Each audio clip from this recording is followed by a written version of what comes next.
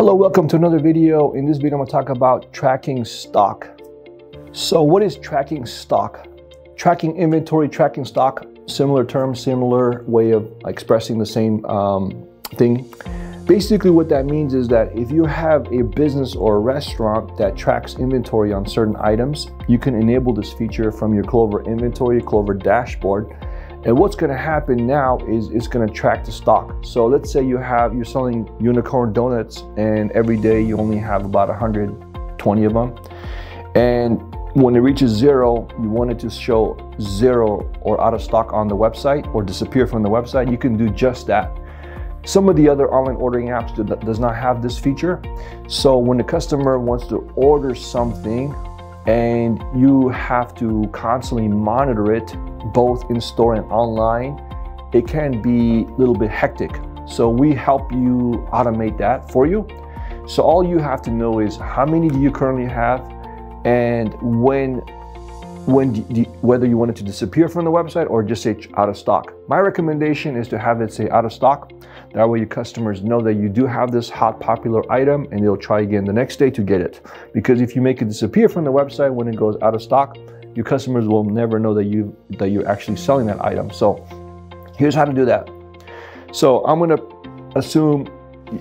say I'm a donut store and I have all these different donuts, and one donut in particular always tends to sell out because it's very popular, or let's say somebody mentioned it on Facebook or Instagram and you noticed a huge amount of orders that one day. You can quickly go to your Clover inventory and then go first, obviously count how many of those you have or get a good estimate and put the quantity in there as 25. Let's say you have 25 left and then you have 35 of the glazed donuts. You put the quantity in there, you enable track stock on your order online page. Now the countdown begins. 2 people order from inside the business, 3 people order from online, 5 more people order from inside the store, 10 people order from online. So these numbers get added up, and as it reaches to zero, it'll be out of stock on the website. People can no longer order it because it takes into consideration both in-store and online, right? So in other words, if you sell it in-store, it still deducts the inventory. If they buy it online, it deducts the inventory as well. Now it's going to help you as a business owner sell one item both in store and online, because obviously when they buy it online, they're coming to your store to pick it up. It's the same inventory, the same item, and by doing it this way, you can manage your inventory much easier than having to go to 2 different websites to adjust the quantity.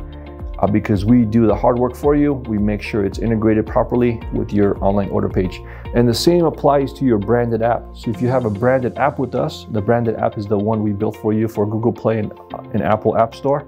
It'll also track stock on there as well and count down to zero and mark it as zero. And once again, you don't have to track stock on all items.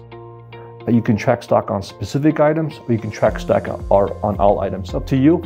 If you need help with this, give us a call, schedule a meeting, and we can teach you about tracking stock and how to set it up to make sure it works with your Clover inventory and your online ordering. All right, that's it for this video. Subscribe, leave a comment, and we'll see you on the next one. Thank you.